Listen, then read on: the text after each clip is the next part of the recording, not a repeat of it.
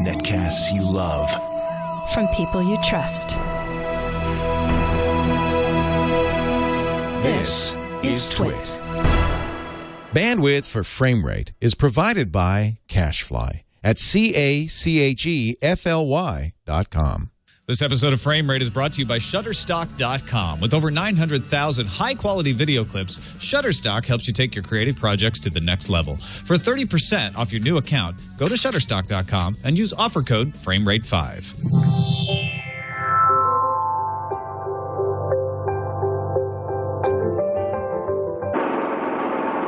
Here's the tunnel leading to his stronghold.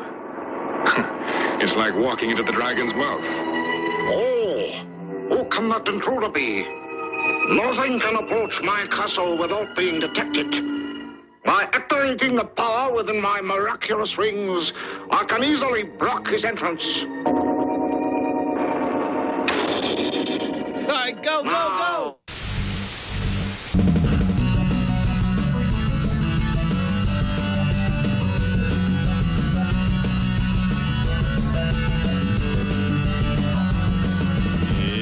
It's Frame Rate! Episode 123. I'm Tom Merritt. I'm Brian Brushwood, and that was a completely non-racially charged representation of the Mandarin in the 1960s version of the cartoon. At least according to the 1960s. Yes, yes, and it was common, it was fashionable in those days to say that you would... Was that from the movie? Because the Mandarin's in the movie. You would use your miraculous rings to block Tony Stark. That's what they... It's freaking embarrassing. I know. And with that, we bring in our guest for this episode of Frame Rate. Joining us, we've been trying to get him on the show for a long time. We're very happy to have Andy Wallenstein, editor-in-chief of Digital at Variety and author of most of the articles we rip off when we talk about these subjects on Frame Rate. How's it going, Andy? It is a pleasure to be ripped off, and it is a pleasure to be with you gentlemen. Hey, it's great to have you along with us. We got a lot of stuff to talk about this week. Let's get right into it with the big story.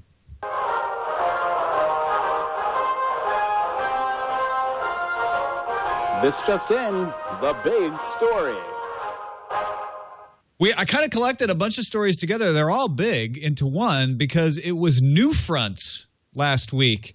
If you don't know what upfronts are in TV land, then Newfronts doesn't make any darn sense. It barely makes sense as it is, but it's basically trying to sell advertisers on the shows that are coming for the following year. And what a bunch of web companies have taken to do is the same thing, saying, hey, we're going to sell you on our shows that are coming up. So YouTube, Yahoo, AOL, Hulu, all out there pitching to advertisers. We could start with YouTube because they took the pitch a little differently. Last year when they did it, they said, hey, we're high quality. We're funding all these top quality channels from big names. This year they said, we're not TV. We're the future of TV. Does that seem a little bit? Does that seem a little disingenuous to where it's just like, yeah, no, we always thought we were cooler than television. Which is, wait, were we trying to look like TV last year? I don't remember that. I don't remember wearing that dress. No, we're web, man, totally different. And they trotted out Macklemore and Felicia Day. I mean, these are not unknowns in the world of entertainment. Andy, what do you think of YouTube's shift of strategy?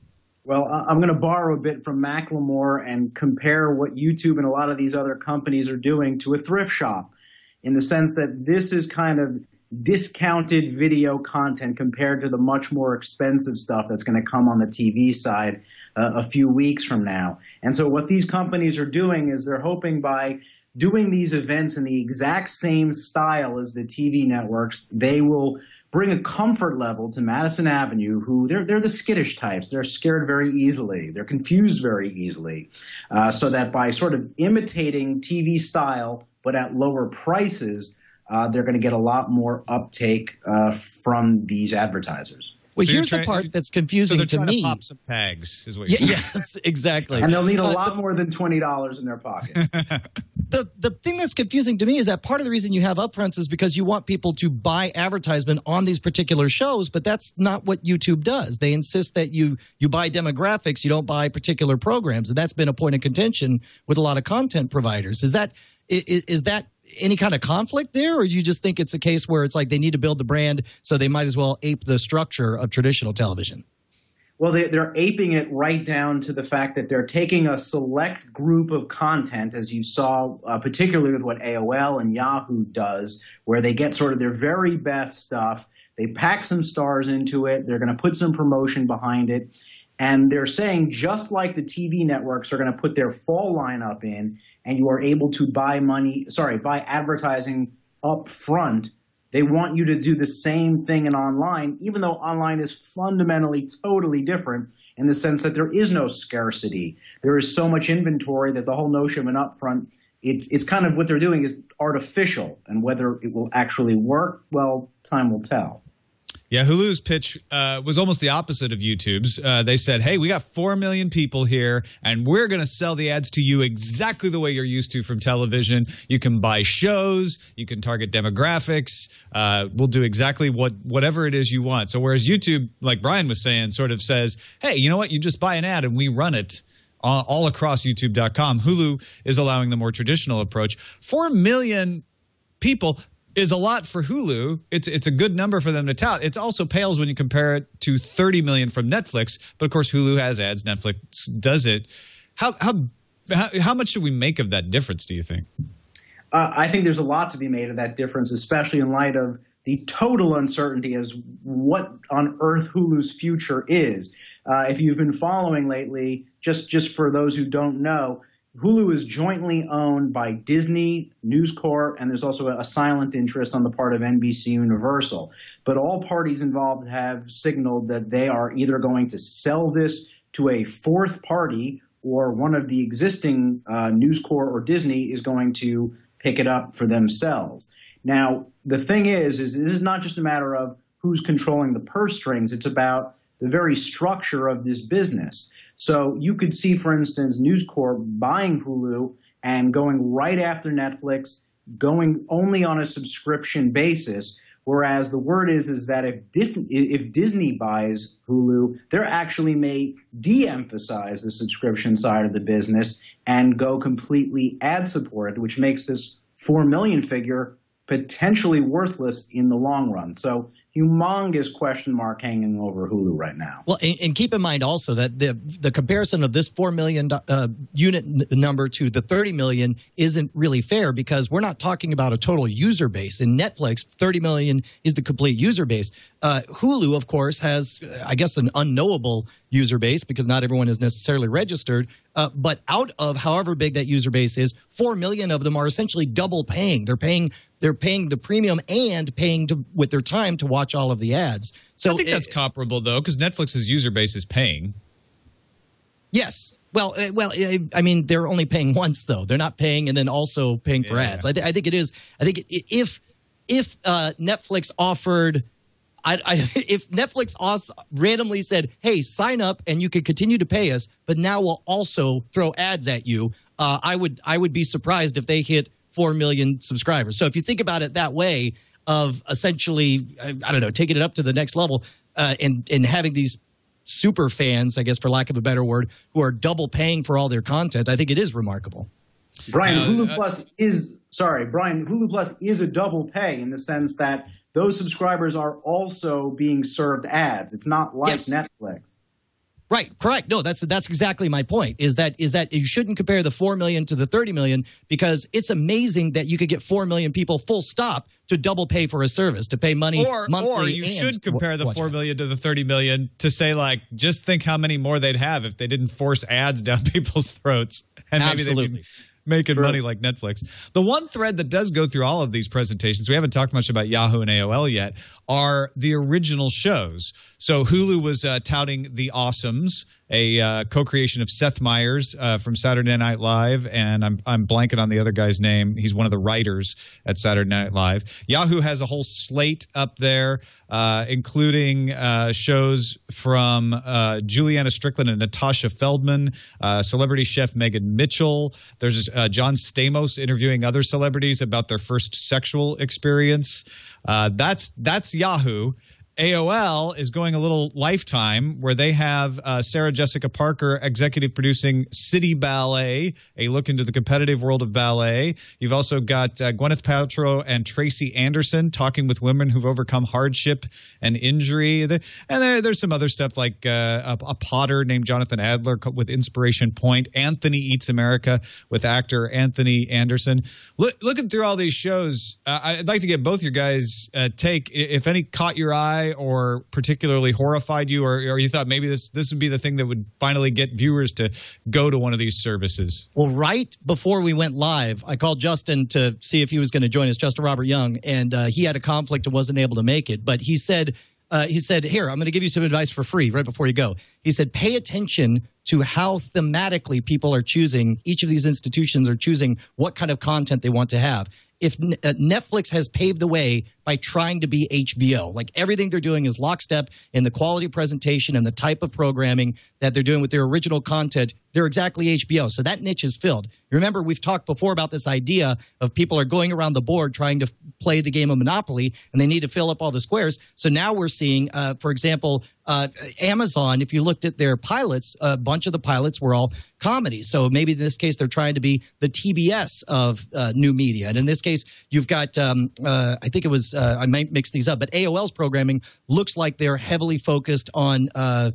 I guess Yahoo's had almost all the shows you mentioned were reality television, which of course is a smart thing to do because that's very cheap and you can take a lot of gambles and wait. Yes, exactly. Waiting for one of them to take off. And then AOL is trying to be maybe like an E type network. But Brian, we have to draw a distinction here between what Netflix and Amazon are doing and the companies at the new fronts.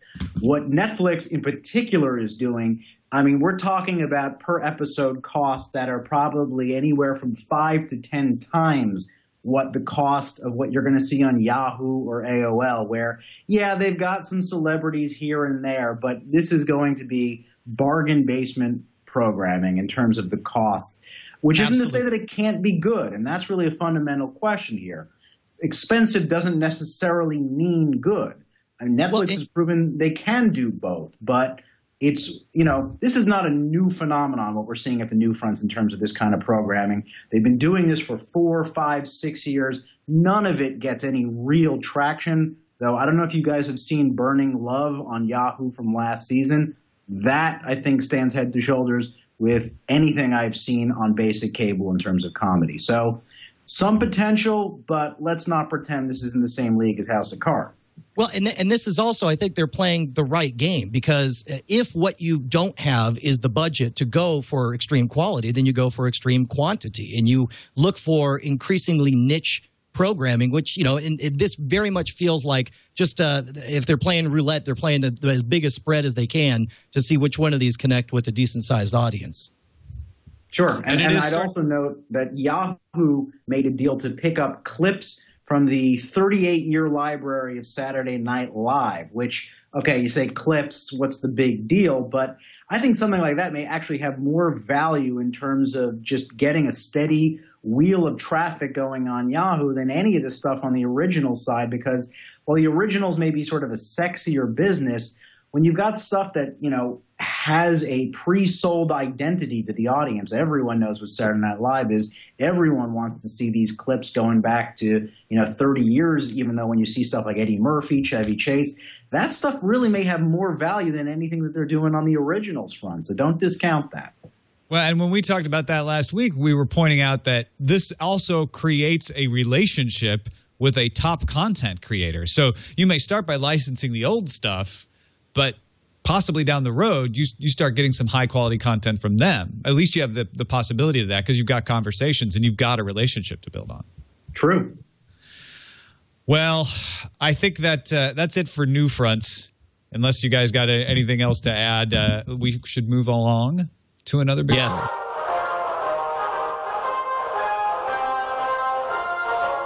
Stop everything. It's another big story. Two Nielsen stories here. This is actually, sorry, we're still talking about New Fronts because some of this relates to Hulu and its 4 million number. A new report from Nielsen detailing who's paying what for entertainment content and how much they're shelling out for it online. It looks like generally online premium video consumers skew male. They're likely to be 25 to 44, and they're more likely than the average internet user to be Asian or Hispanic. Yeah, I don't know. I don't know that there's a lot you can read into that. To me, the biggest thing to latch onto this story was the subhead, which is, meet the typical online video consumer. He pays for what he watches, and he's aged 25 to 44. And so the fact that you have, I love the fact that the more of this research that we see how people consume their media, the less we have the stink of piracy on high quality content that's viewed online. And so, I mean, were you surprised by any of this? I wasn't necessarily surprised. Certainly not with the numbers of everything going up. Amount of movies streamed through Netflix and Amazon up 12%. TV shows up 24%. This is all typical. This is all in line with all the other studies we've seen. But the idea of it being 25 to 44 may be a bad piece of news for YouTube when they're trying to sell ads for that younger 18 to 34 market. I don't know. No, that's definitely true. YouTube's out there trying to hit a much younger marketplace, certainly as low as, 12, 13 years old. I think the stats that you're referencing are speaking much broader than just the YouTube world, and that's probably why you're seeing an older skew. But, this isn't the sexiest subject in the world when we're talking about Nielsen measurement, but I got to tell you, when you talk to people in the media business, this is the issue. I mean, people getting paid for the eyeballs watching their programming. I mean, it sounds almost obvious, but the fact is that Nielsen has been glacially slow in terms of helping media companies track what viewers are watching, whether it's on your computer, tablet, smartphone, and that's why this is such an important issue. And we've talked before about the digital online campaign ratings and how ABC was doing a unified sell and all of that. Talk about exciting news. But we talked about how important that is for that to happen if we want more quality programs available over the internet. Starting this month, A&E, ABC, AOL, CBS, Fox, and NBC taking part in Nielsen digital program ratings. Now, I don't fully understand the difference between the campaign and the program, but I know just enough to be dangerous. And I think what it means is the campaign rates particularly the ads, and that's what you sell on, whereas the digital program ratings are what we're used to hearing about, overall ratings for an entire show, and it's a way to show the level of interest in a show when you're making a pitch. Does that sound right, Andy? More or less. The truth is we don't know much about the details here. It does seem an extension of what Nielsen is already doing. I mean, the truth is, though, what I don't have clarity on that I would love to understand is how quickly the gap is closing between the kinds of content that is being watched on television sets versus the same content, whether it's on ABC.com, Hulu, an app. My guess is that gap is not closing quite as quickly as us, savvy new media types think it is, but it's going to become very important for media companies to understand that, because to my earlier point, if you don't have measurement done properly, the entire business, it just doesn't work. Well, and that's the counterintuitive thing. If what you want is high-quality programming available on the web, then weirdly, you need to hope for lots of good ads. And what I mean by that is well-targeted ads that show results for the investors who do that. And you can't do that, as you mentioned, unless you have the built-in structure of a reliable provider for that information. And nobody beats Nielsen when it comes to that reputation. And that's from now on, frame rate will be in Spanish and Mandarin. Just as a strategic move. Let's move on to yet another big story.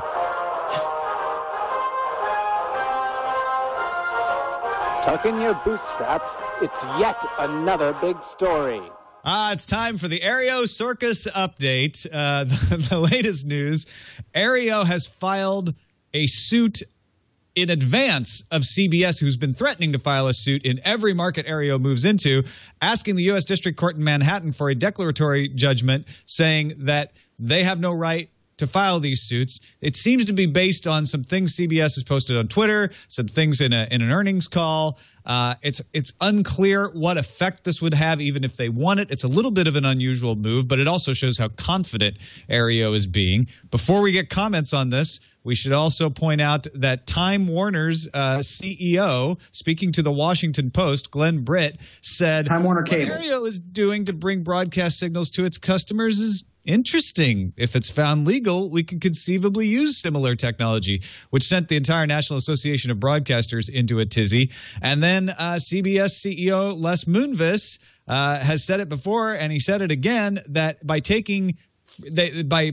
allowing Aereo to be legal, CBS would be one of the networks that would pull their free over-the-air broadcasts off. And he says we could do it in a day. Couple of days, I think, is what he said. Well, let's go in reverse order, because we've been saying from the beginning that these are empty threats. But as they sort of firm up their position, we've seen showdowns when, like Dish and AMC get into it, and then they do yank services for a while. But if they do kind of have their bluff called, and then they do stop broadcast, I got to imagine the only story will be, here's so-and-so. He's poor and watches television the old-fashioned way. Thanks for yanking out CBS. You're a big jerk. I just don't see any way that they come out in a better position. I mean, on paper, you could say, okay, and then all of a sudden now we're getting more rebroadcast license fees because more people watch on cable or whatever. But this just seems like it would be a public relations disaster for CBS or any of these guys if they were to do this.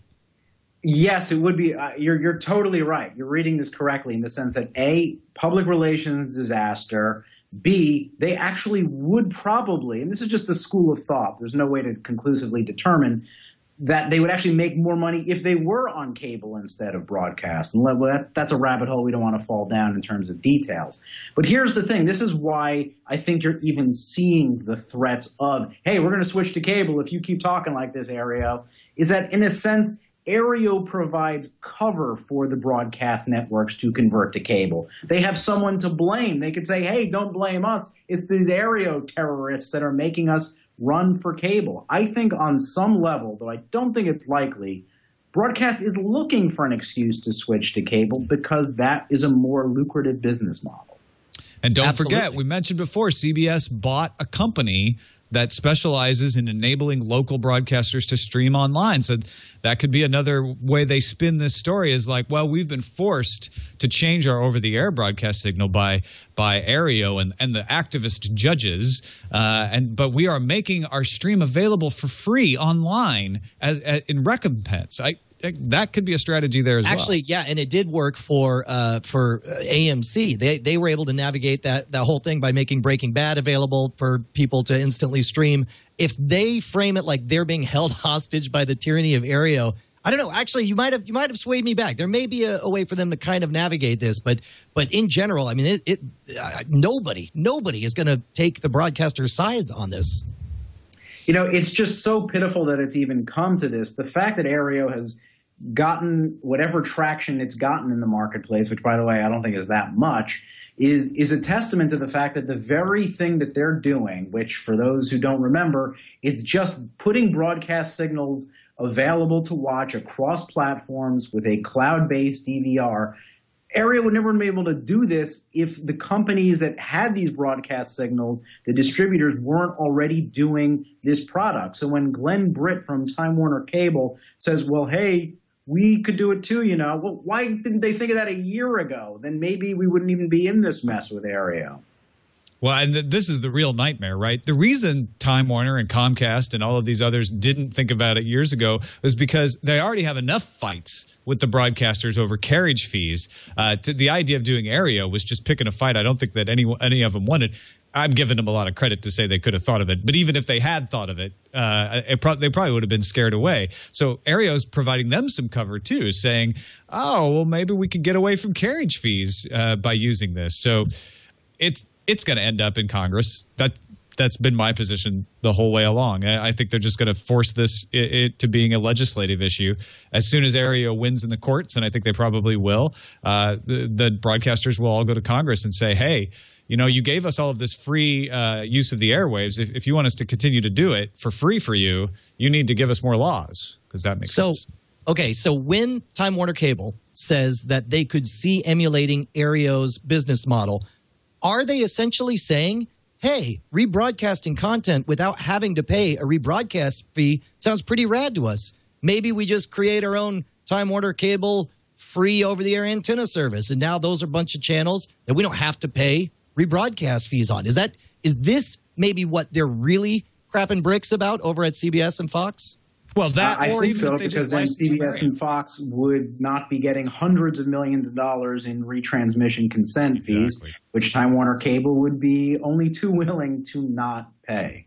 That said, Tom, I'm going to disagree with you. I don't think Aereo is going to score any significant legal victory here. I think the ground that they are on is shaky. Nevertheless, even in a loss, they could win a larger moral victory in the sense that I think they're going to push the marketplace to have distributors offer these kind of products. And I think what may be the ultimate win for the distributors is if they can make their existing customer base pay extra for the very kinds of features that Aereo is going to the marketplace with for just, $8. Right, so I got a question for you, Andy. If you're going to lay odds, what are the chances that already there's some quiet negotiations between Aereo and these broadcasters? Because it seems like there has to be some broadcast fee that would be okay for Aereo to throw some cash at. Like if they can negotiate something to make this work, clearly however few people are using Aereo right now, there's a demand for these people who want to be able to watch television in their local area,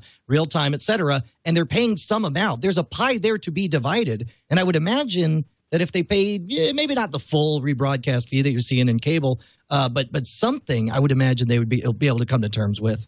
Here's why I'm going to disagree with you, because I'm going to go back to the point of I don't think Aereo has anywhere close to significant marketplace traction that would put them in a position where they could go to the broadcasters and say, hey, let us be your cross-platform broadcast provider. In a way, it's kind of a comparison to TiVo. And TiVo actually did get some marketplace traction early on, but it didn't stop the distributors from just offering their own generic DVR solutions that essentially put TiVo back in its place. So if TiVo wasn't able to sort of be the big disruptor, I don't think the Aereo brand will be either.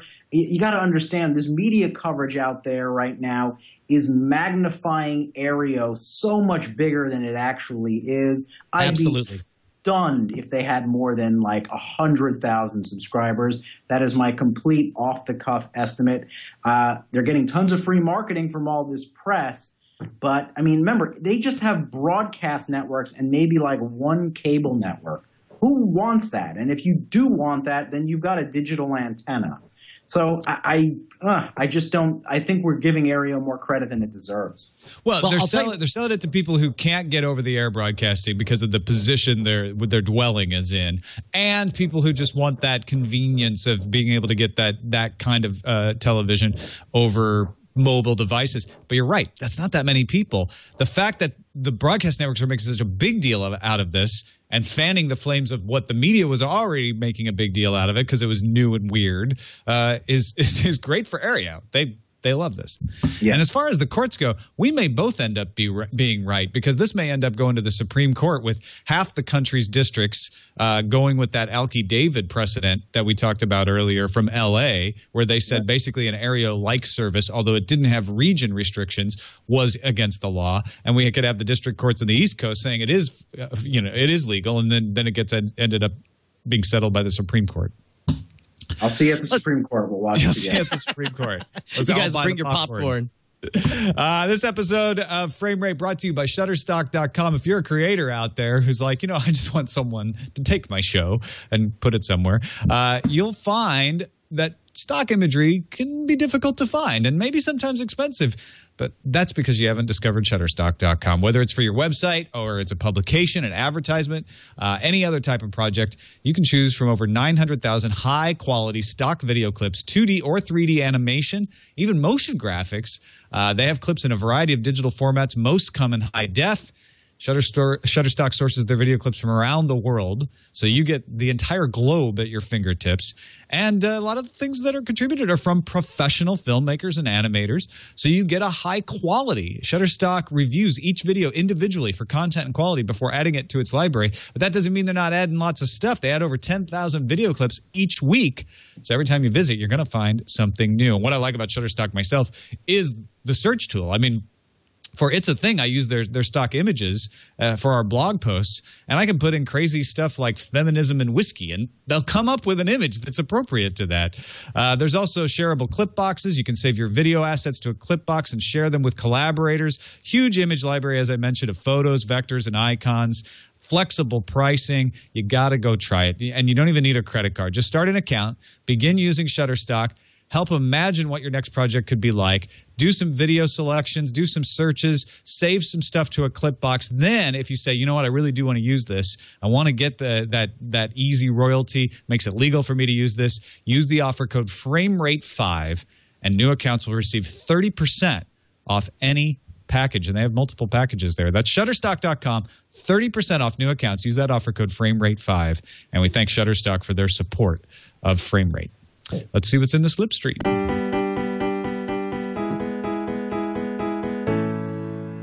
As Brian alluded to last week, 1,800 titles. Well, it was like 1,794 titles. Almost 1,800 titles left the Netflix service. But do we care? I do. I mean, first of all, that's the whole reason I brought it up. There's some good stuff in there. Now, we've talked about this before. Netflix is right to find a specific voice for the type of content that they should do. They're right to let go of Daily Show episodes and ephemera and stuff that's going to be topical and instead pursue that narrative long-form television and movie experience that they do very well with. But along the way, you get some nasty collateral damage. Avatar: The Last Airbender, those 3 seasons, I watched over and over and over again, watched it with each of my kids as they got old enough to experience it, and I'm bummed that that's gone. Well, what you're seeing is the fact, well, a number of things. Number one, Netflix has very clearly communicated to investors that it is no longer going to be positioning itself as the place where is the most comprehensive source of video. And my guess is you'll see Amazon try to take that mantle from them. The reason is that as the original programming comes on like House of Cards, they're not going to be able to afford to spend, billions on original content and go just as deep and long on the library side. So they're getting a little picky and choosy here. That also coincides with the fact that some of their first or second rounds of deals with content companies come up, and these content companies, regardless of how this content is actually doing on Netflix, want to get more money for that content. And Netflix, I think, wisely is saying, well, not in every case. So you're going to see a more curated list. I don't quite get the sense at this point that there's a particular rhyme or reason in terms of a market positioning of, this is content that's good for men or it's action adventure or whatnot. I think you're just seeing more of a picking and choosing based on the best library deals that they can make, while still leaving enough cash over to do the kinds of Arrested Development originals that you'll see. I think that's the disappointing part to me, is that there isn't a particular voice. There's not a – when somebody firmly establishes their brand, it's the kind of thing where you could name a show and you would just know in your gut, like, oh, that's a Netflix kind of show, or that's an Amazon show. Now, we're early in the game and stuff's being renegotiated, but it kills me that now it feels more hodgepodgey as a result, even though that's not the intended effect. But Brian, I think you're holding Netflix to almost too high a standard. I mean, think of networks like HBO, which, yes, they develop a very distinct personality based on their mix of original programming. But once you go beyond original programming to, say, their library of theatricals, there's no rhyme or reason there beyond just what output deals that they have with various studios. There's no thematic thread there. And that's all I think Netflix is doing. They're going to build a personality based on an original programming mix, and I don't think that personality is going to emerge for another year or two, depending on how various kinds of programming does. But I think you got to give them a pass once you get to the library side, because they just don't – while that's sort of the date they brought to the dance, they're ditching that date now. They found a hotter girl. It's called original programming, and that's how they want to be known. That's a good point. Lots of partnerships out there between big media companies and YouTube channels. Here's another one. DreamWorks Animation acquiring Awesomeness TV, a YouTube network aimed at teens that was created by Brian Robbins, child star. They do a lot of kids programming. They were in talks to maybe doing a show on Nickelodeon itself, and now they're going to have a nice, big, rich partner. Yeah, this is a bigger deal than you might think, in the sense that I think it speaks to the maturation beginning on these new YouTube brands like Awesomeness or Machinima or any number that I could point to. I mean, Awesomeness is really almost like it's like a Nickelodeon or an MTV for the future. And I think DreamWorks was really smart to buy in. Sorry, DreamWorks Animation. That's separate than DreamWorks. They're smart to sort of buy in on the ground floor of the future, because at the end of the day, what doesn't change between the old and now is the power of brands. Better buy Awesomeness TV while it costs $33 million, as opposed to a year or two from now when they've done even better and they cost $300 million. You know, I got to tell you, I'm so bullish on the creativity you're seeing on the YouTube platform with the creme de la creme of content creators like Awesomeness TV. You know, kind of pursuant to what we were talking about earlier with what they're doing at the new fronts, what YouTube is breeding right now really is a separate beast than conventional television. And it's very much its own creature that's very much tailored to the YouTube platform, to the fact that it can interact with users. You're going to need companies like Awesomeness TV that could specialize that and really nail that down. I think you're going to see a lot more of these, not a lot more, you're going to see more of these kinds of deals as existing content companies realize that if they want to participate in the brands of the future, they better buy in now. And Google's still trying to figure out the best way to make money off this. They're obviously selling ads, as we heard in the new front, but also Financial Times reporting that the paid channel subscriptions may launch this week. YouTube has confirmed they're going to do paid channel subscriptions, but they weren't giving any timelines or any details. According to Financial Times, later this week, they'll launch, and channel subscriptions will start at $1.99 a month. Now, I'm glad you brought what you just brought up, Andy, about this kind of hotbed of creativity at YouTube, because I think if you're not into one of the channels or one of the shows, you don't understand the rabid following that some of these have, and you might wonder, well, why would I pay $2 a month for anything on YouTube? Yeah, but let me talk out of both sides of my mouth for a second. All right. And say, at the one hand, that I am appreciative of the hotbed of creativity. I'm also a little skeptical about consumers paying for that creativity as opposed to YouTube monetizing through ads. Look, we don't know enough about what exactly they're going to be charging for to really pass judgment here. But when I think about what is on YouTube, is it going to be, for instance, in the case of Awesomeness TV, am I going to pay $2 a month for some kind of content from there if I'm a 15-year-old in their target demographic? I don't know. I mean, I think part of the appeal of YouTube is you don't pay. So I'm going to withhold, total judgment now until we see what the details are of what exact content is coming down the pike here. But I'm a little skeptical off the top of my head, because it's not as if I could think of existing YouTube content and say, oh my God, I could so see spending $2 for that content. So well, let me throw this at you, because this is in addition to Frame Rate, I host a show called Scam School, which is all about how to score free drinks at the bar using magic tricks and puzzles. It has a hard limit to the type of content we could teach you on there. It has to be dead simple, that stuff that people can do tonight when they go out with their friends. And there's been an increasing demand for more complicated magic tutorials that quite simply wouldn't be profitable for my time or effort that it would take to teach this more advanced, specific technical content.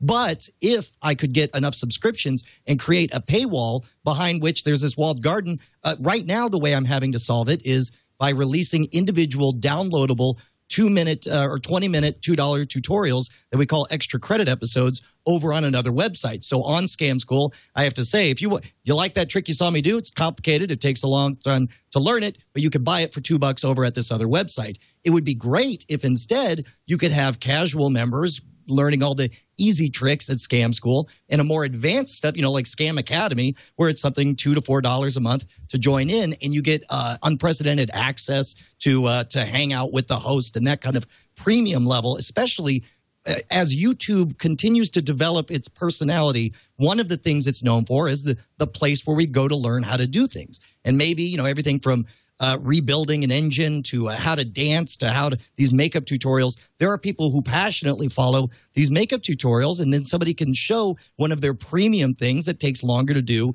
that people are like, man, I really do want to be able to pull off that particular look, and I would pay $5 for a month for these premium level content. I think you're making a great point here, because you're demonstrating very clearly what the value add would be for charging for the content. It's longer video. It has an instructional bent.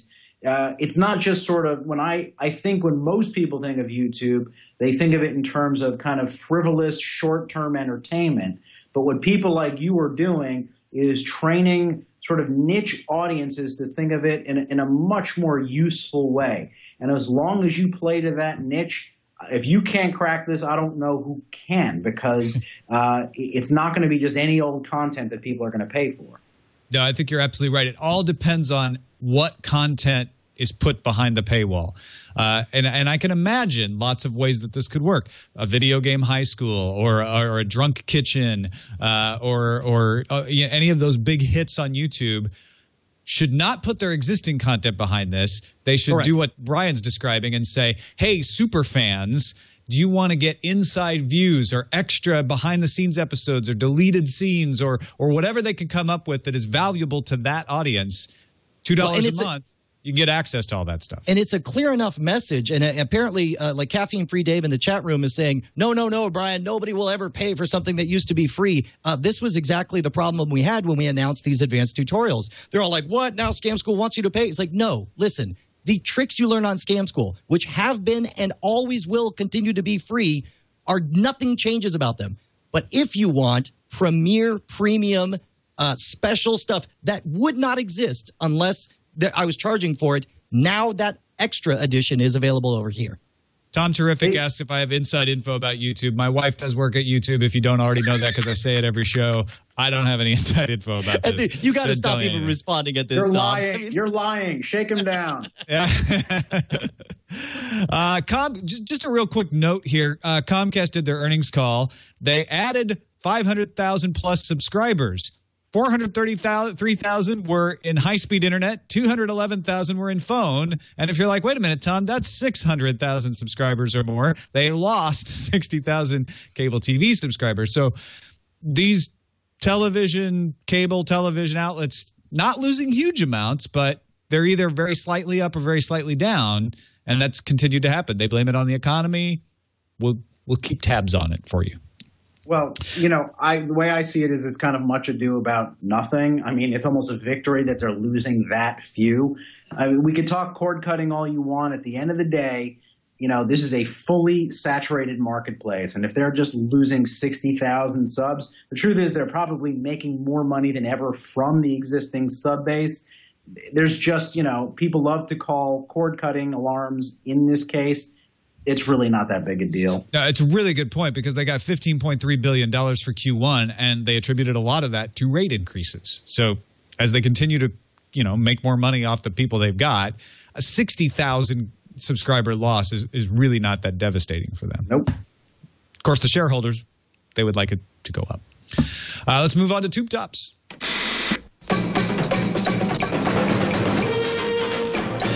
Of course, Tube Top's all about the devices you use to watch the stuff that you want to watch. And real quickly, we don't have much, as sometimes is the case in this category, but either feast or famine, man. XBMC for Android is now in its first official end-user-friendly release. Back in January, they trotted out what they called the end-user-friendly build, but now it's solid. It's like now it's a stable release. Folks can go out. You have to do a little side loading, so it's not entirely newbie-friendly. But if you have an Android box or a tablet that you want to run this on, you might want to go look it up. Yeah, you sounded a little bit Robo-Tom there. So I guess, well, I don't know if you have to reboot something, but I'll say, let's move on to Film Found.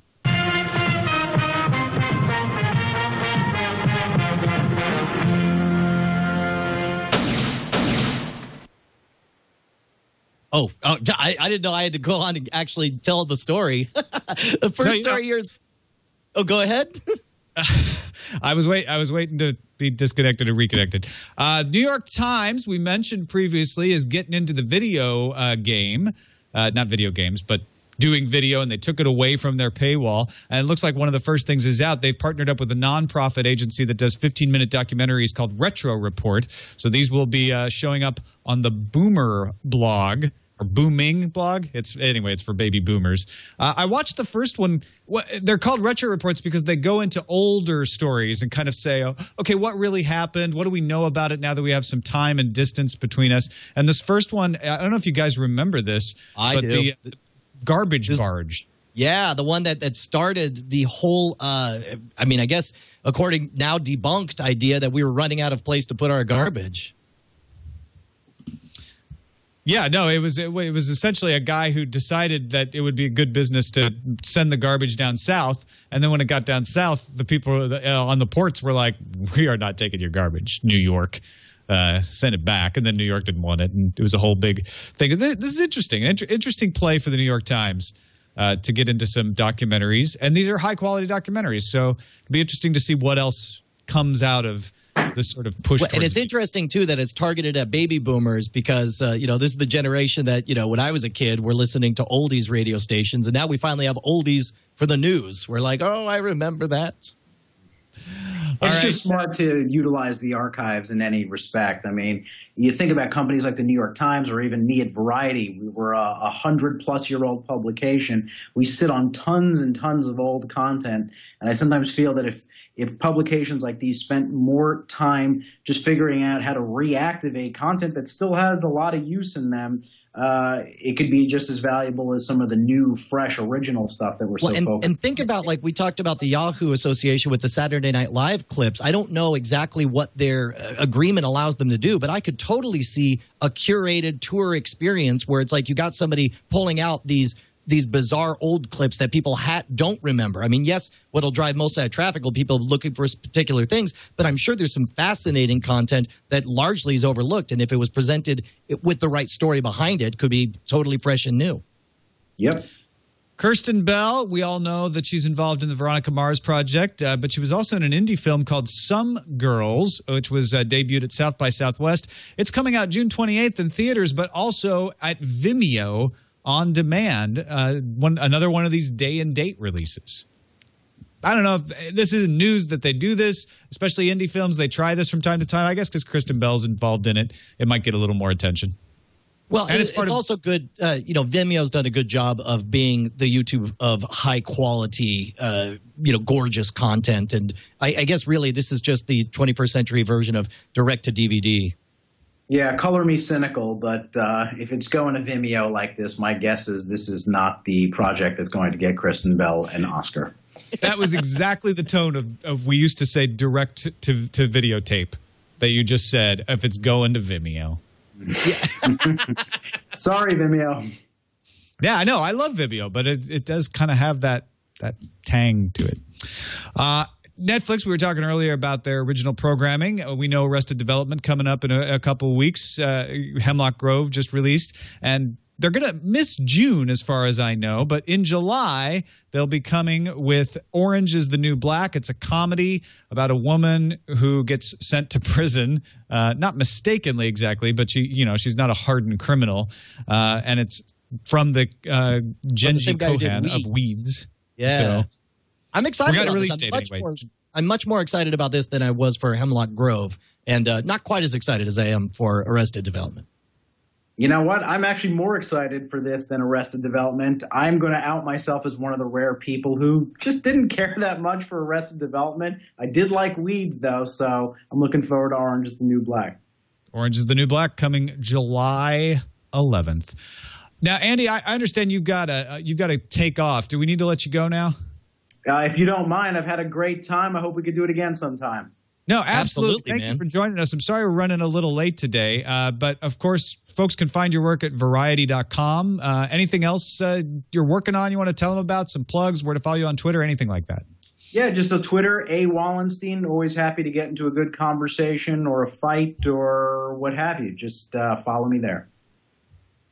Excellent, man. Thank you so much for joining us. It was great having you on the show. Anytime. Take care. All right, take care.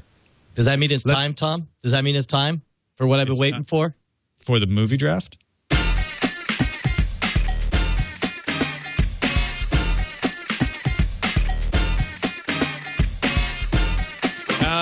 Brian Brushwood, I saw that you only got $100 million out of Iron Man 3 on Friday. Yeah. Okay, here's the weird thing. And first of all, I watched with great interest the early returns come in, and the early most bullish projections were as high as 200 million on the opening weekend. People overseas outside of the United States, it was pulling in more money and faster than the Avengers did. And for a brief moment, I was like, holy crap, this could be the whole game right here. Here in the United States, it was just under 175 million, which is the second largest opening of any movie in the United States, full stop, right behind the Avengers. Weirdly, though, not such a great number that I'm in the clear. Like, this undoes the damage that I had with Oblivion. It'll be good if I'm lucky, and this is what it all boils down to, is how fast it drops off, because we got, of course, Star Trek coming out and a bunch of other big titles. If it's able to get up to about 500 million, then I could kind of breathe easy. But other than that, with the rest of my slate, I'm not going to have the juice unless this continues to outperform expectations. Now, Oblivion is still the best buy. Now, there's only 3 movies that have come out, mind you. Yes. And Iron Man 3 has only had its opening weekend. But $5.4 million per dollar spent ain't bad. Well, honestly. No. In general, you want to try to hit $10 million per Brian Buck or whatever your unit is. What's your top? Do you have merit marks? That's right. That's merit what you marks, call them. Yes, exactly.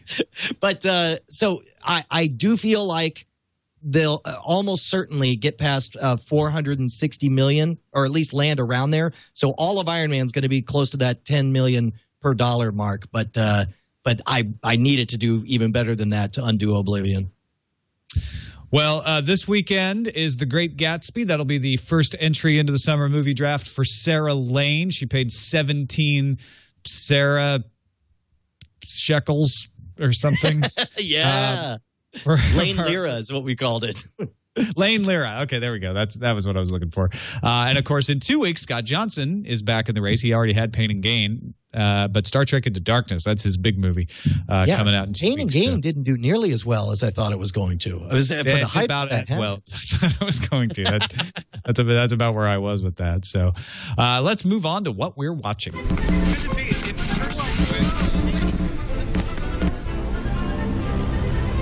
What we're watching. We are watching all kinds of. You've got a ton of stuff in here. Do you want to start or end with? Yeah, I'll go and jump. Well, first of all, let's just say we'll talk about Iron Man and we'll talk about Game of Thrones in the spoiler zone, right? Yes, absolutely. Okay. All right. Spoiler alert. I liked both of those, but we'll talk about why. Onion News Empire. I watched one of the pilots on Amazon, and I found it very pleasant viewing experience. The interface on the Amazon Instant was super easy. The content, if it was anything other than The Onion, I'd be all like, wow, this is really daring and out there and a crazy idea, and I love it. If it was a small independent production with a name that I hadn't heard of before, I would have been maybe not blown away, but super excited and hopeful about them doing more. With it being The Onion and The Onion having their reputation of uncompromising excellence in comedy and their brutal video podcast that they've done before, it felt a little bit soft. And I would continue to watch it if it continued to come out, but wasn't like blown away like, this is the greatest thing ever. So, okay. You don't have any comment on that. That's it? And then we're getting caught up on Veep, which just has me angrier than ever at the HBO Go desktop interface. It's like this thing is openly hostile to people trying to watch a series in order. When you get to first of all, to find anything, you can't and maybe we're trained by Netflix or even Amazon Instant. It's you know what you want. You just type in the word Veep and it finds it and it lays it out on Netflix by season. And you just click like, start the first season. For this one, you couldn't navigate. They would say, hey, watch Veep. and you would click on it. You're like, oh, good, it's right there on the front page. And then you would navigate to it, and it'd be like, well, watch this week's episode. I'm like, why would I want to watch this week's episode? And then, and so he's like, I want to watch the first episode. So you click on seasons. It's like, watch the featurette behind the scenes on season 2, episode 1. It's like, no, I don't want that. I just want to watch them in order. And then, and finally, when you navigate to it, you just have to do a hard search and then start it. And unlike Netflix, which takes just a few seconds to pre-buffer and then starts instantly in high def, HBO Go on the desktop insists on ramping up its feed. So it always starts at this horrible, like, 180p presentation, and after a few seconds, it upscales to 360 and then 720p, and you're watching it in high def. But every time you pause it, it restarts or rebuffers. And the ironic thing is every single bit of HBO programming starts with that static image that starts, which of course is, that plays fine, but the HBO originals where it goes, right? Because that footage is inherently noisy and pixely, that means because it always starts off looking crappy, it looks like bootleg pornography every time you start this thing up. And then the worst part is, the one that just made me mad was when you get to the end of an episode, there's a big arrow on the right that you click on. Now, what do you think when an episode ends and it's just sitting there with a black screen and there's an arrow to the left and an arrow to the right? What do you think happens when you click the arrow to the right? Well, obviously, it's going to take me to an entirely different selection of episodes for a different show. Yet, it'll just automatically play the latest episode of Veep.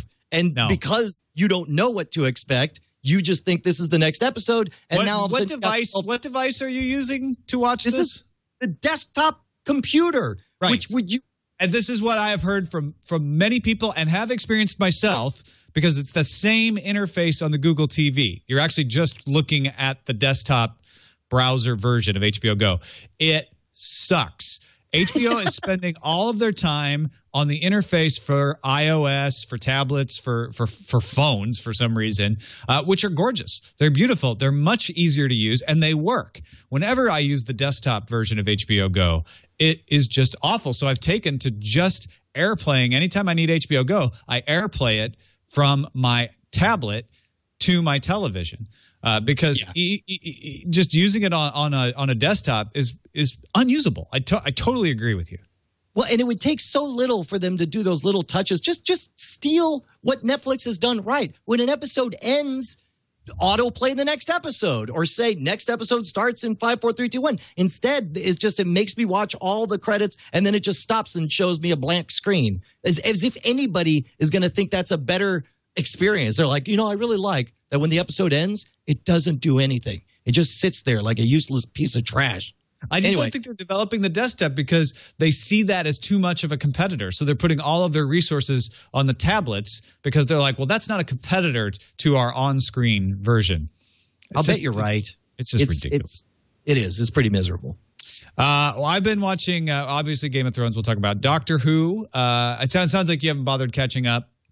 No, I haven't, and I feel bad, like morally bad about it. Should I pick a few good ones, or can you just tell me which ones I should watch? Be behind, just watch them. All right. Last week's didn't make a lot of sense, but there were some fun moments. This week was a good episode. It was essentially Vampires in Venice, except it was set up in northern England, and it was Clara, not Amy Pond, and it was the lady Elena Tyrell is in it as the evil person. Diana Rigg played the she was in it with her daughter, actually. This is just a good solid episode, a couple nice little bits alluding to the overall story arc, and you get to see Vash and Strax, those guys from the Christmas special that they had last.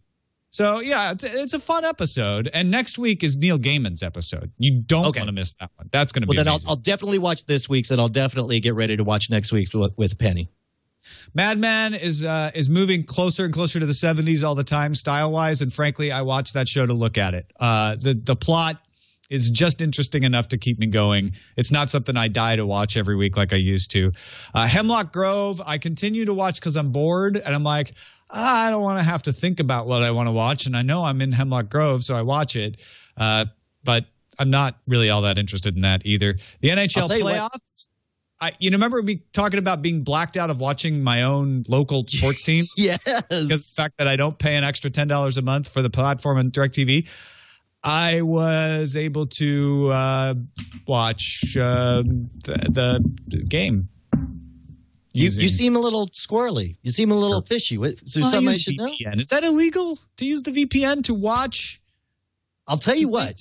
It certainly isn't unethical when we talk about our illegal and unethical, because I'm watching the local sports team. I guess it's unethical because I'm not paying for the tier, so it's probably illegal. No, it's okay. I am paying NHL.com for their package. Anyway. I do. Regardless, look, VPN it up is what I say. Who cares? Let's go to feedback. Now it's time for feedback with Brian and Tom on Frame Rate. Oh yeah. We start with Phil from La Chute, Quebec.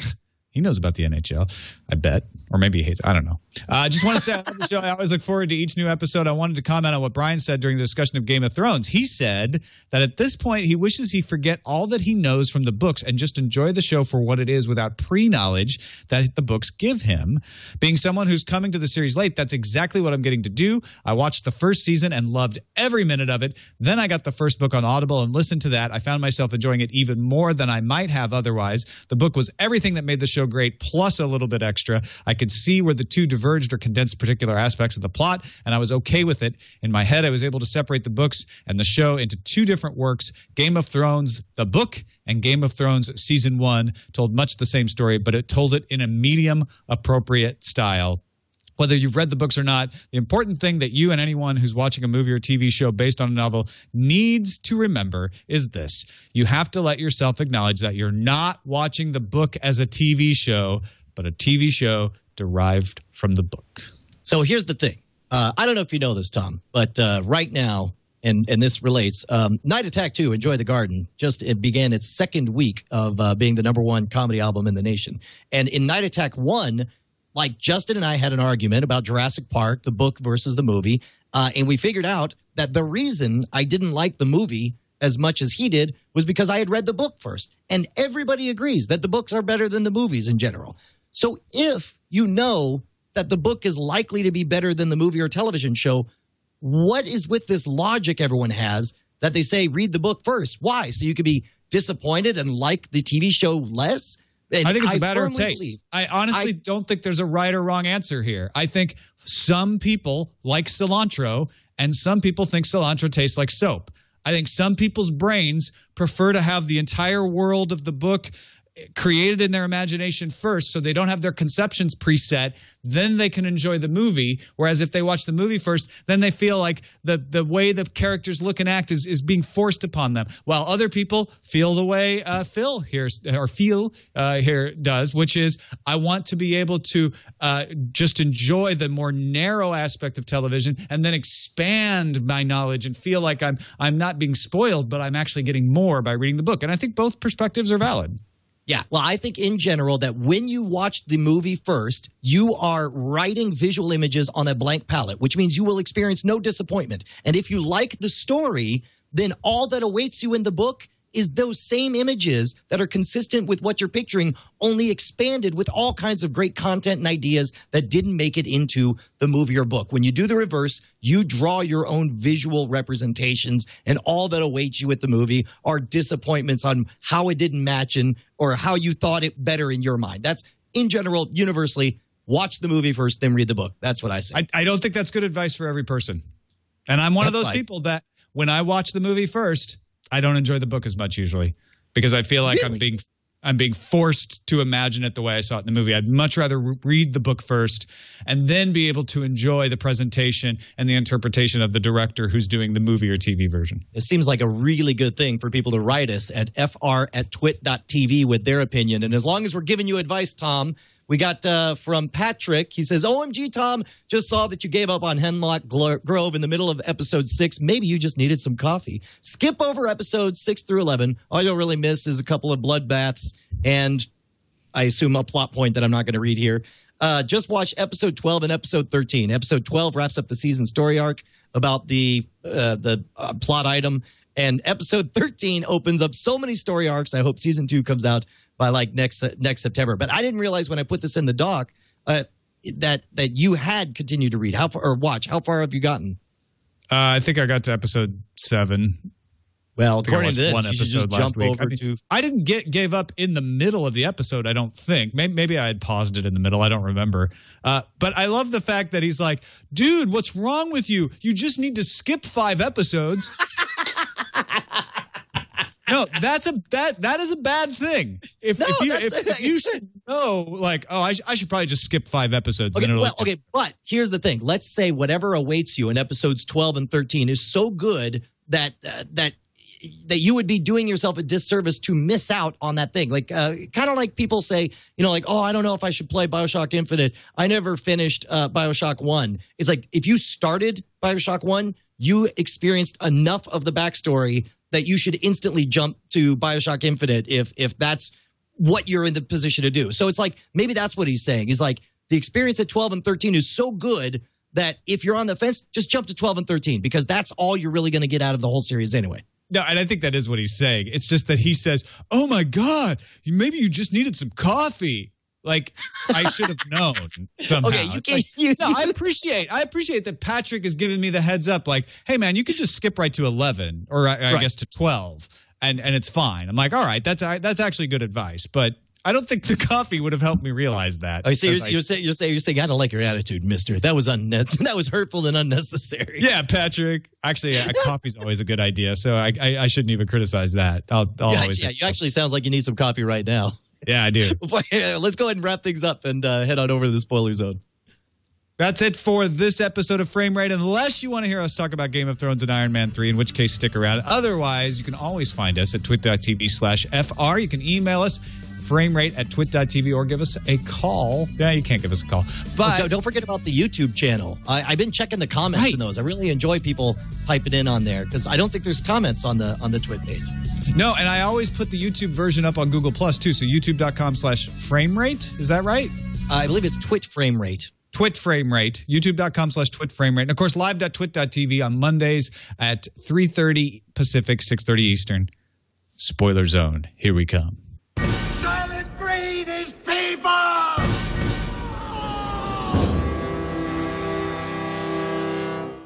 Ladies and gentlemen, this is a spoiler zone. This is an official spoiler zone. You are being alerted that starting first, we will be talking about Game of Thrones. If you do not want to be spoiled about Game of Thrones, stop listening. Reach for the stop button. Pull your car safely to the curb and unplug the headphones from your mobile device because we are about to spoil Game of Thrones.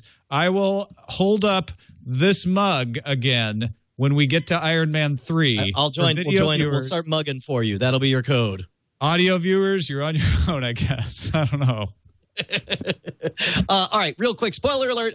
Continue to love it. It's just the best show on television. This was a remarkable episode in that it held its own. It was fascinating. I was sucked into it, despite the fact that the show's most popular character didn't even make an appearance. And in fact, the characters, I would say, least bombastic personalities. Jon Snow, we followed his story. He's a quieter character, and I just loved all of it. I loved watching the progression with his relationship with Ygritte. That moment when Ygritte was like, and I know your secret, and she just calls him out on there, which if it matters, I don't believe that was ever in the book. I really dug. I don't remember. What it created a moment of conspiracy between them that I don't remember that flavor really ever happening in their relationship in the book. This whole well, I know and you know and that kind of thing. No, I don't remember that either. I just don't remember whether it was there. I know he always felt like she was suspicious of him. I just can't remember if it was that overt. But it definitely captures their fun relationship, that bond that they start to have. Well, and we hadn't until these last couple of episodes seen Ygritte, because in the books you fall in love with her, and that's what's starting to happen now. And in many ways, I don't want to say, I don't want to misrepresent. Like, Jon Snow is like the best character in the books, and I feel like he's kind of quiet and boringish at this point in the TV show. Not that we don't like him a lot and respect him, but he's one of the least colorful characters right now. But I think this episode went a long way to helping us in that because, again, most of the stuff he's done up until this point has been, country bumpkin in the big city, kind of amazed by, it's a giant. Oh, you mean I'm not very good with guile and you're all laughing at me? Fish out of water. And I think we're finally entering the phase where we're going to go back to seeing Jon Snow being more of a badass. It's country bumpkin in total different country bumpkin land, though. That's what's so funny. You know what I mean? Like, it's not the sophistication of King's Landing. It's the wildlings, but it's exactly what you're talking about. It's exactly that flavor. I did feel, when you talk about Daenerys, I didn't realize we hadn't seen her until the previews, and I was like, oh my gosh, we went through the whole episode without her. That's amazing. Yeah. And I can't wait. It looks like we're going to get a lot of that storyline next week. I am starting to get, and being super picky when I say this, starting to get a little bit antsy for stuff to happen, which is probably a good thing. You want to build that tension. But the end of this episode, I'm like, okay, I don't have a complaint about anything. I was never bored, but I kind of want the action to come back. Come on, let's get out there. Let's get on the road again. I'm ready. I'm raring to go. Enough with the good character building and the depth of feeling you've created around these characters for me. Okay, I care about them. Let's have them beat each other up now. Yeah, I don't know. I'm torn because it's like I haven't minded it, and it's those slow moments. Okay, how many episodes in on this season are we? This was episode 6, right? I don't remember. Okay, let's say it's 6. I think the chat room will tell us in like 30 seconds here. Yeah. Which now has me playing the mental chess game of like, okay, there are so many big surprises that I know are on the table from the book, and I'm questioning which ones will happen when. With only 4 episodes left in this season, and knowing that this season is comprised of half of the events from Storm of Swords, I think we're going to see 2 very, very big ones. Very, very big celebration-related events. I think that, and this is me playing the dance for people who haven't read the books, but do you know which ones I'm talking about? There's one associated with a color and another associated with a crime. How about that? I'm not even going to comment on these things anymore. Okay. All right, fine. Because I actually have no internal sense of what sets people off for that kind of spoiler. And I got raked over the coals for an offhand comment that I don't even think really ruins anything. Okay, fine. I'm done. I'm not saying anything about the books anymore. Done. Then let's just say, I guess let's wrap up on it. But yes, the only other thing is I'm continuing to love watching the torture of Theon and the breaking down of him because it works so well. It's a very different way of telling it than the books did, but it works so well that it has me super stoked because, as you know, Feast for Crows and Dance of Dragons are 2 simultaneous books that take place on different sides of the continent or of the globe. And what I'm excited about it is seeing that it works to tell the story in a linear fashion with Theon tells me that we won't ever have to go through an entire book or an entire season, without following, one particular character that we really like. Like it was really a bummer in Feast for Crows going the whole book not seeing Tyrion's story, because of the way it was broken down. And knowing that we won't have to do that we'll get to watch everything advance in lockstep with all of our favorite characters has me super excited. I did get thrown a little bit when the Red Lady showed up with Beric Dondarrion. Yeah. I liked it, though, because even though I don't believe that happened in the book, it was a good way to establish that the Lord of Light is a religion, not just a crackpot cult of a few people, but instead there are other practitioners of it. And I thought that was a good, touching moment in general. Also, Gendry's story has entirely changed now. We don't know where he's going. Which, again, I trust them entirely. They're batting 1,000. There's not been one thing they've done that hasn't been great. Do you think that they will actually take the story slowly in totally different directions to the point where it won't matter if George R.R. Martin has finished the next book or not? Ooh. Well, we already know that George R. R. Martin has sketched out how things should end, like as an insurance policy. He's told. But we also know that he is not going to allow them to show that stuff on TV first. Correct. And so what do you figure? We're looking at 2 seasons for Storm of Swords, 2 seasons for, or I guess we'll say 4 seasons to cover Dance of Dragons and Feast for Crows to get caught up to where we are now. So we're looking at what, 7-8 years for him he could bust out 2 more books in 8 years.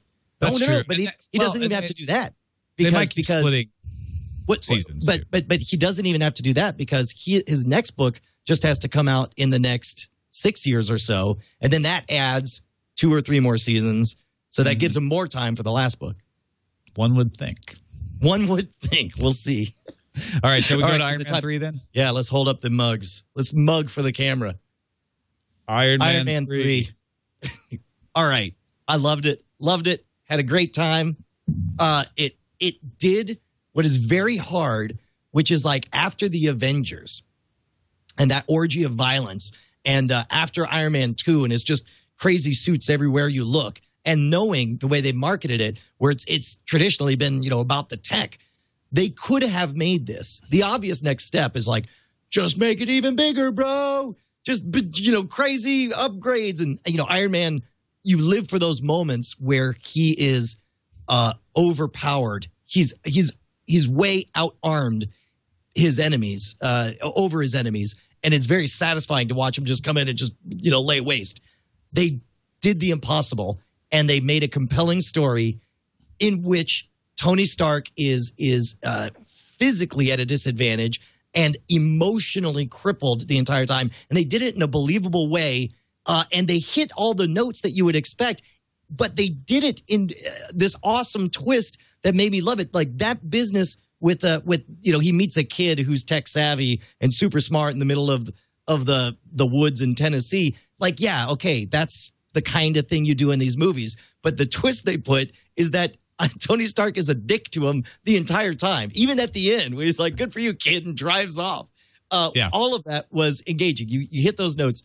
But the biggest thing that I loved, that the number one criticism people have given, was the treatment for the Mandarin. Because, again, spoiler zone, if you've seen the movie, you know that essentially with the Mandarin, they pulled a 9-month con job. They started not lying to us, just letting us fill in our own blanks as to what the Mandarin was as a character and what it meant and what we were going to see from him. And to get to that point where instead he's an actor, a figurehead, a nothing, a shell of a man who's a ridiculous pawn, it was awesome because it allowed them to play all that big buildup of this, who's this guy in a cave who's got high production value, slickly edited press release videos out there? And the answer is it's not a guy. It's an organization who's selling a product, and the product happens to be the Mandarin. Now people are like, yeah, but in the comic books, the Mandarin was a badass. It's like, you know what? No, the Mandarin was a thinly veiled, offensive, racist stereotype meant for you to hate Asians, I guess, or whatever. Like that clip we played at the beginning, that's the Mandarin with ridiculous magic rings that he's excited about and a racist attitude. And to be honest, I'm glad that they when I heard it was going to be the Mandarin, I was like, how are you going to pull this off and not lose me? And then, they set it up with this whole Osama bin Laden thing, but then they didn't even have to, I don't want to say they didn't have to follow through with it, but they instead found a way to take us on that whole journey and managed to surprise and delight me with the way that turned out. I loved it. And, of course, the one scene with Gwyneth Paltrow at the end was awesome. Even though you kind of knew something was going to happen, the way they executed it was an utter delight to me. I never did read the Mandarin in the comic books. So is it as bad as that comic there, the cartoon that played? Most of my reading of Iron Man from like 8th grade through graduating high school was much more focused on tech side of things. So I only saw peripherally the Mandarin once or twice. I never saw major plot points with him. But I did watch all of those Mandarin 1960s Iron Man cartoons and was never a fan. Like, in a world, what makes Iron Man and Tony Stark great is that he's just a guy who's insanely driven and wicked smart, who believes that technology can make things better. And he does all that. And so to introduce a character with magic rings that do X, Y, and Z is silly. Never really resonated with me. So again, I regarded the Mandarin as a villain as a potential pitfall, and instead they navigated it beautifully.